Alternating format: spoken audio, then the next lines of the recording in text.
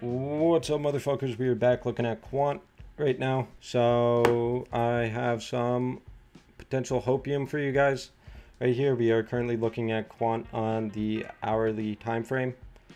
So what I was anticipating was that we do actually end up going a bit lower. We currently found a low at about $154, and we are starting to kind of pick back up from here. We haven't done anything substantial just yet, but I mean, looking at this could be one of really two things right here. So that being, this is the overall structure that I was looking for right here.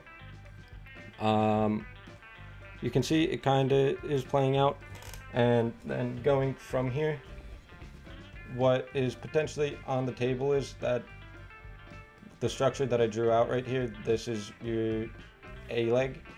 So one of two things is at play here is what I'm saying. And the one of two things is, this is either from the peak that we hit back in October 17th at $223. You're either looking at this and saying, okay, this is your A leg, this is your B leg, and this was your C leg. Is scenario one, where if this is your C leg, that then means you actually are finished with your correction and you are going to start moving back up from here. Alternatively, your second scenario is that in reality you could count 5 waves. 1, 2, 3, 4, 5. Actually, that doesn't really make too much sense, but what I'm saying is, the alternative scenario is that if this is your corrective wave and it has not completed yet, that means we would be going into our wave B right now, looking something like this, and then we'd still have our C leg to go. So you have those one or two scenarios at play right now. So what I want to do here is actually move that over, and we'll go into the daily time frame really quickly, and we'll also check out the weekly Bollinger Band, see what that's looking like. If I'm not mistaken, this potentially could be what you would call a bull flag. I'm not a pattern person, just to say that. And I also did want to mention here as well, we did actually go ahead and backtest so far this 786, which is at $156. And what I was talking about with this potentially just being your A leg, this would be 1, 2, 3, 4, and then 5.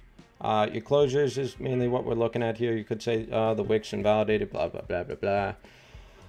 All right, anyway, so that's essentially your 1, 2 scenarios right here. If that is the case, and this is actually your wave B that's about to take place right here, your retracement for your wave B, maybe up to the not 1618. Maybe you get a retrace back up to the 618 over here at $194. If anything, what I would more so be looking for would be the 382 right here at 178, or the 50 level at 186. So I'll draw in 2 more smaller boxes for this. That's one area, and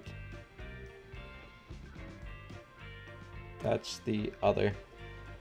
We could potentially go higher than there, but I mean, we still really have to assess it as it goes. But other than that, that's all we really have to talk about. If we get a 2 daily closures above the 618, then we'll strongly reconsider saying that we would go lower from here. But last thing that I want to check quickly is the Bollinger Bands on the weekly time frame.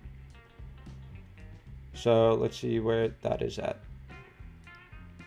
So our median line for the Bollinger Band is currently in our box, which is at about $117. As of right now, we are down for the week. So that's still definitely on the table that we do go back down to the box that we have over there.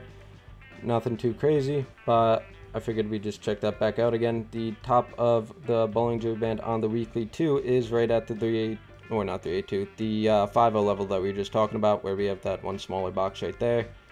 As for the daily time frame, where we're at the bottom of the Bollinger Band. We didn't actually touch it yet, but it does look like it is trying to expand out from here. So other than that, that's all I really have to say about Quant for the time being.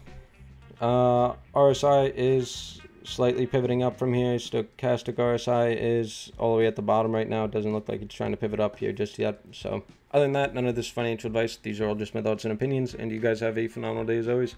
Adios, muchachos.